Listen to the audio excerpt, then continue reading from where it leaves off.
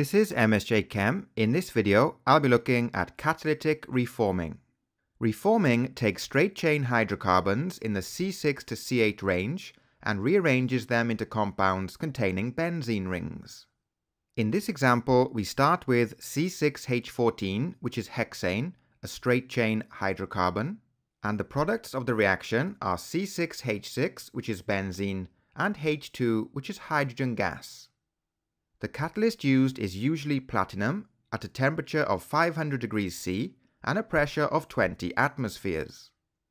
Aromatic hydrocarbons have a much higher octane number than straight-chain hydrocarbons. So in the previous example, we looked at hexane being converted into benzene. The octane number for hexane is 25 and the octane number of benzene is 106. So this shows that aromatic hydrocarbons have a much higher octane number than straight-chain hydrocarbons.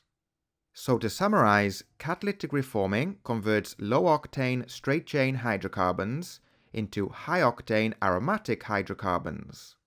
And this is used to increase the octane rating of petrol or gasoline.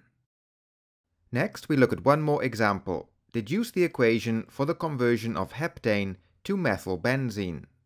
Here we have the structural formulas for heptane and methylbenzene.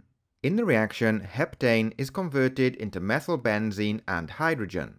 And here we have the equation for the reaction.